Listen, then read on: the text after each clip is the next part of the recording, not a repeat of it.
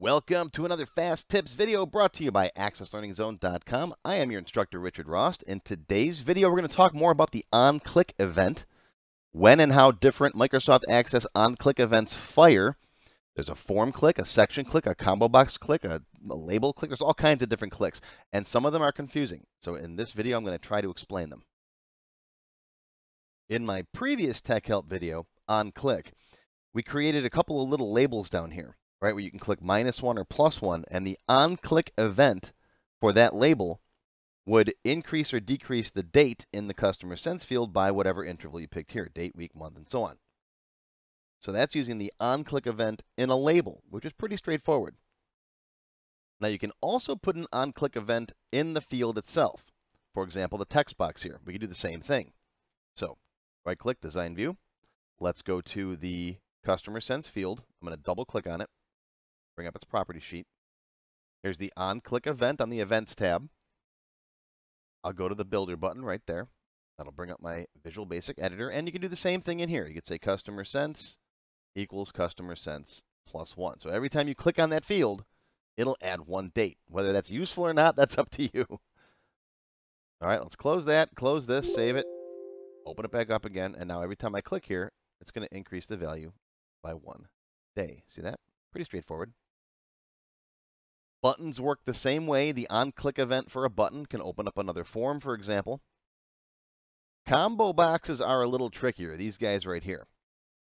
What you might think happens is when you click on the combo box, that event runs, but that's not the case. The OnClick event doesn't run until you actually pick a value. It's kind of weird. You'd think that would just be the after update event, but that's not how it works. So let's go into here, the customer combo box right here. Go to Events. All right, OnClick. I'm just going to put in here message box click. Okay, and let's see what happens. Open it up, click. We didn't get anything. See? You'd think that would fire the click event, but no. Now it fires when you pick a value. So if you want something to happen when you click on a combo box just to open it up, use the Got Focus event.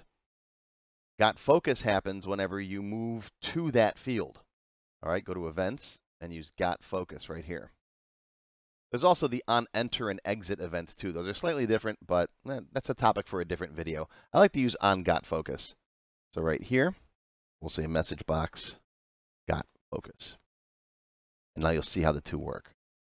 You want to play with the timings, by the way. Just use this little trick, right? Just message box it. All right, so click. There's the Got Focus event. All right, and now when the box is open, pick a value, and there's the click event. Subforms do use that OnEnter and OnExit events. They don't have an Got Focus event. Now remember, to get the subform, you got to click on the border of it right there. See, there's a border. That's the subform object. It's a subform control on the parent form. Okay? Not clicking in here. Now we're on the product name text box, which is part of the subform. All right, I want to give it right there. So the outer subform is selected. And if I double click, you'll see it says subform up here. On the events, you got enter and exit. Enter is when you enter the subform, any control on it, and exit's when you leave. And you can see how that timing works here. All right, message box, subform, enter. And watch this, drop this guy down here. All right, instead of going back out there, drop this down, go to exit. And now it created the exit event, message box, subform, exit. And these are fired by the parent form. Okay, so come back out here. Right, the parent form handles those. So if I'm up here, right, and I click down here anywhere, I got the subform enter event, and now I'm in the subform. Control's been handed off. And if I leave that subform and come back up here, subform exit runs. And you can use those for all kinds of things, to make calculations and stuff when you change things and then leave that subform, all kinds of stuff. Okay, now here comes the tricky one. You ready? If you look at a form's properties, right, here's the form itself. There's an OnClick event for the form. Okay, let's see when that fires. Come in here, same thing, message box, form OnClick. All right, save that. And let's come back over here, close it, and open it back up again. Okay, now I'm clicking on any of these objects. The event isn't firing. If I click out here in the empty area, that event doesn't fire. How about the title bar? No. Move from record to record? No, that's the onCurrent event. All right, what do I got to do? The form on current event, or the Form.Click event runs when you click on the record selector. It's weird, I know, but that's what it does. So anytime someone selects the entire record, the Form.Click event runs. Okay? That's not one that I think I've ever really used in a production setting, but that's what it is. If you want an event to run here when someone clicks on the background of the form, that's going to be the detail sections OnClick event. Okay, so come over here, message box, detail OnClick, save it. And here we go. Ready? All right, click out here. See, detail OnClick. If you click on any of these objects, you get the objects OnClick event. If you click on a blank space on the form, you get the detail sections OnClick event. This is the forms OnClick event. And if you have header sections, all right, if you come out here and go, whoops, wrong spot, come down here and go to form header footer. We don't use page header footer, people, right? Remember, page header footer is for printing. We don't print forms. We print reports. Okay, so we're not going to use that. We're going to use the form header footer. There's the form header. And again, the header and footer sections have their own OnClick events right there. I'll just use the form header. Message box, form header, click. I don't know what you'd use this for, but if you want to, it's there. I've used it in the past a couple times, right? Form header, click. There you go. One quick thing I would like to point out on Microsoft's page, if you go to the Form.Click event and you scroll down, it says right here, on a form, this event occurs when the user clicks on a blank area or record selector. That's not correct. Blank area does not work. That's the detail sections click event. Right? Only the record selector event fires for the form properties. So there you go. There's your OnClick event timing fast tips video. Hope you learned something. We'll see you again tomorrow. How do you become a member? Click on the join button below the video. After you click the join button, you'll see a list of all the different membership levels that are available, each with its own special perks. Silver members and up will get access to all of my extended cut tech help videos, one free beginner class each month, and more. Gold members get access to download all of the sample databases that I build in my Tech Help videos, plus my code vault, where I keep tons of different functions that I use.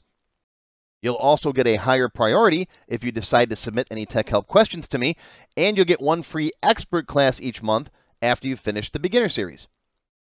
Platinum members get all the previous perks, plus even higher priority for Tech Help questions, access to all of my full beginner courses for every subject, and one free developer class each month after you finish the expert classes.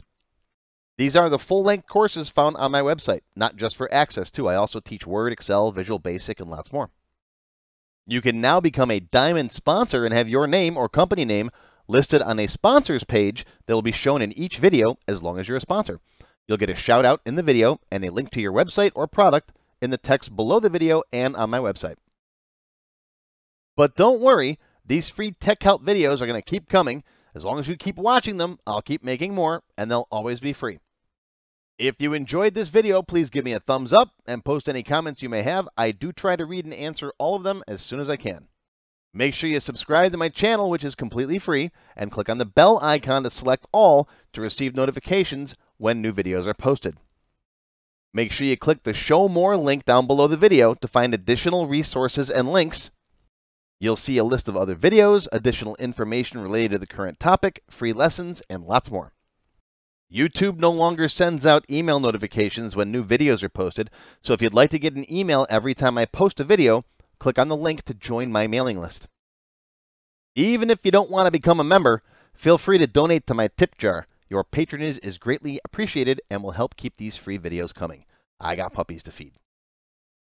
Now, if you have not yet tried my free Access Level 1 course, check it out now. It covers all the basics of Microsoft Access.